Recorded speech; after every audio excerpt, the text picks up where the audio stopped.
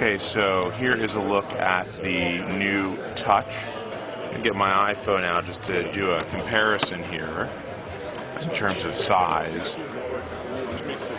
and get an idea here of just how much thinner it is. Let's see here if we can get in there. It doesn't want to focus. There we go. So you can get an idea. It's a little bit thinner. Well, it's a lot thinner, and it just generally feels way smaller in your hand. You can see here it's pretty much a sliver.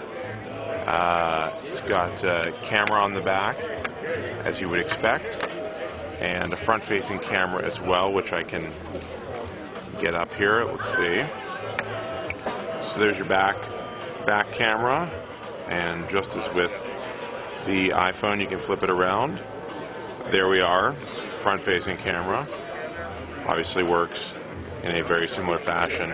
In fact, it's pretty much identical if you're an iPhone 4 user, pretty much identical in speed and smoothness, and the front and back cameras are exactly the same as well. It's just way smaller, and obviously, well, it feels way smaller, which is crazy considering how small the iPhone 4 feels, and obviously